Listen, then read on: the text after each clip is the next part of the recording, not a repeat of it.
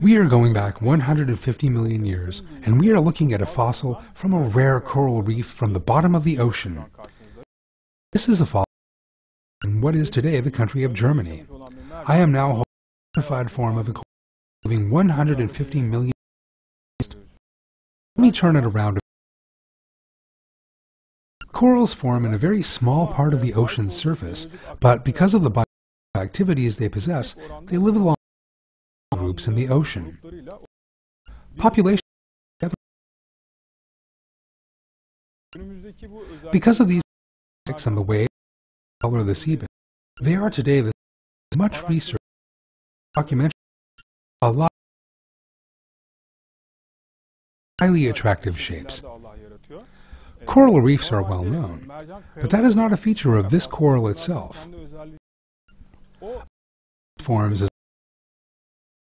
surface and physical activity. It then combines with other corals, and the result is a mineral. That is why these masses of corals are known as reefs. Which possesses the same feature, 50 million years old. We can identical, even in the way it carries minerals and looks like a rock.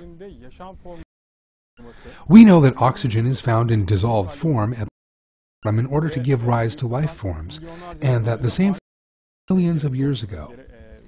The fact that a life form also existed 150 million shows us that the life form has never changed, has never turned into any other living species.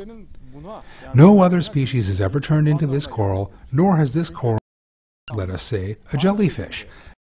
This life same environment in hundreds of years ago, which means it had the same biological activity as it's today.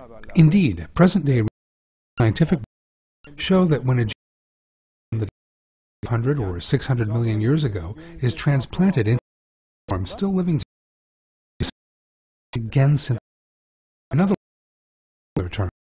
I'm setting this out for the sake of clarity. We can see that the as it were changed.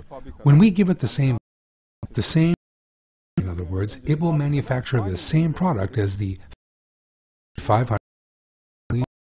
To come back to this fossil, it is identical to its counterparts living in the same habitat. Described yet another proof of immaculate creation.